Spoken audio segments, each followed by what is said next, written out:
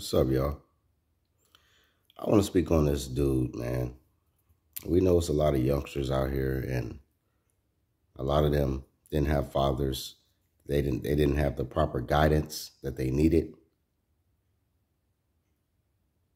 But this dude, Bandman Kevo, however you pronounce his name. If some of y'all don't know, he just recently got a tattoo on his thigh. A tattoo on his thigh of Donald Trump. Donald Trump's mugshot.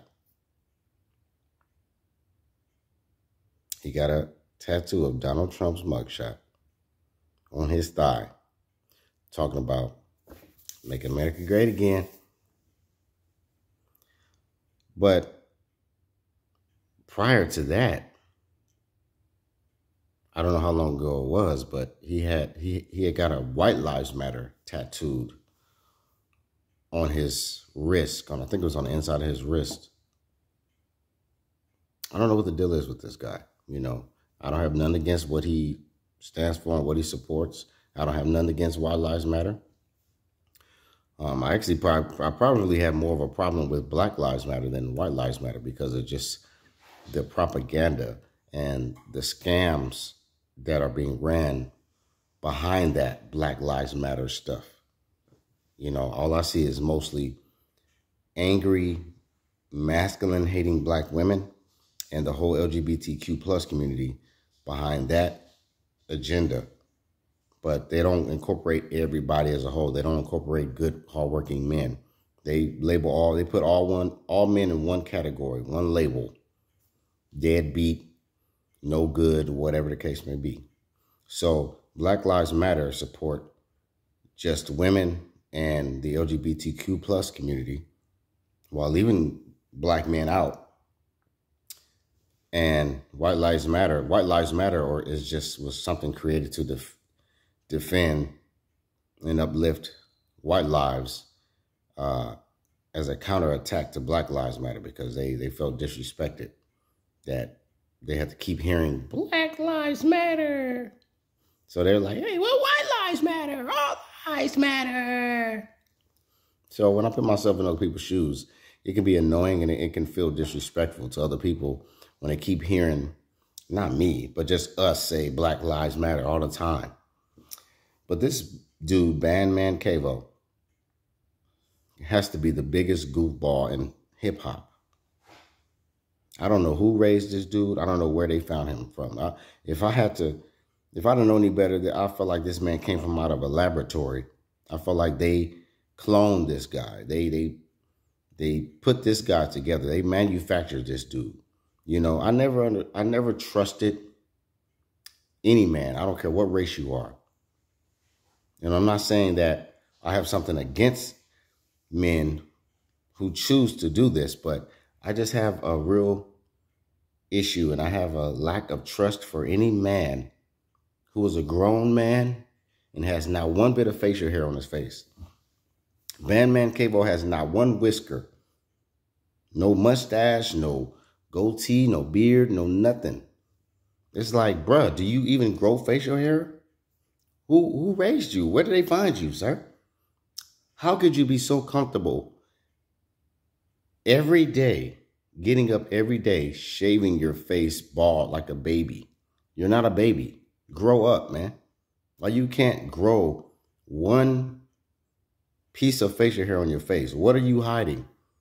What's missing from that situation? Why is it that Bandman Kevo has never? I have to maybe look at some old pictures because I don't want to get ahead of myself. But ever since this man has been known or has gotten his shine and became a celebrity, this man has always been floating around like he's, you know, I'm sorry, bro. The only two things I think of when I see someone who has not one bit of facial hair on their face is either you're in the police force, you're in the military, you work for a job where they require you to shave all your facial hair off, or you're a pedophile, or you in the closet.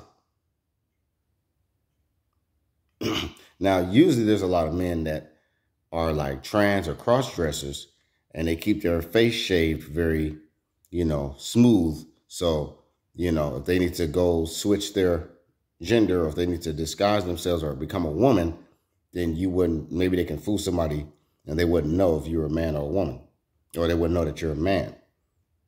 But Bandman Kevo, you're supposed to be from Chicago. You're supposed to be from a rough neighborhood. You're supposed to be this thug. Why is it that you always have to shave every bit of hair off your face every damn day? Something is up with that. That's very fishy to me. I'm not saying I have anything against a man who has no facial hair, but when you a brother and you in the hip hop industry, you come out of Chicago, that's very suspect. You ain't getting no pass for that. I would see if you was a white dude or a Hispanic dude and you're a cop, you're in the military, or you work a big time job where it requires you to shave your face. I totally understand that. But this dude, Bandman Kevo, you ain't getting no pass from me, bro. And now that you on this, first you go with this White Lives Matter stuff. This okay, it's one thing to support that or be to side with that, but to tattoo it on your body, that's a form of cooning, sir. That's a form of selling out. And then for you to put Donald Trump on your thigh, talking about make America great again. When was America great? Let's be real. When was America great? When they was enslaving people? When they was torturing people, lynching people? Or are you talking about like right after the civil rights movement when after Martin Luther King was gunned down? When was America great? Come on now. Maybe it's been improving. America has been improving. It's been making strides. It's a big old melting pot now. And we have all these other different races. And there's other races of people that are trying to fight for their rights here in this country too. And the discrimination against them. But to say make America great again is a slap in a lot of people's faces.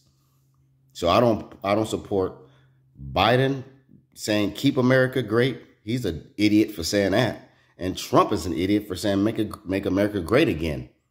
Because then you got to explain yourself and say, okay, so explain the term make America great again. When was America great? At what point in time? What time frame are you talking about? What timeline are you talking about of America's time of being in existence or being an actual country or corporation? When was it great for humanity? Yes, we have a lot more things and resources than other countries, third world countries or whatever the case may be, but the structure and the system, come on, dog. Stop it. This dude, Bandman Kevo, bro, I don't know who supports this dude, but if you support somebody like him, you are the problem. You are the person that's the problem in this world, because we don't need no black men like him being of any inspiration to any young people. A man that comes off as a thug, acts like it, but he's real zesty, feminine. He do weird stuff. He tattoos a white man's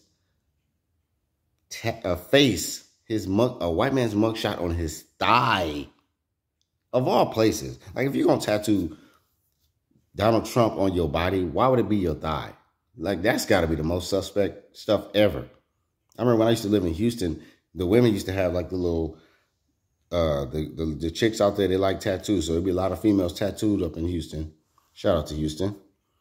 And they like to have the little dripping fruit on their thigh. It's like a strawberry, cherry, whatever fruit of their choice. And they'll have their name with that fruit dripping on their thigh. But Bandman Kevo feels like, oh, I'm gonna put Donald Trump on my thigh. Make America great again. Man, who raised this dude, dog? Where did y'all find him? What laboratory did y'all make that boy in? Did y'all clone him? Is he a clone? Is he a real life clone? Because ain't no way. Ain't no way this man could be roaming around everybody with not one whisker on his face, talking about white lives matter and make America great again with Donald Trump's tattoo, his mugshot on his thigh. Man, get the fuck out of here.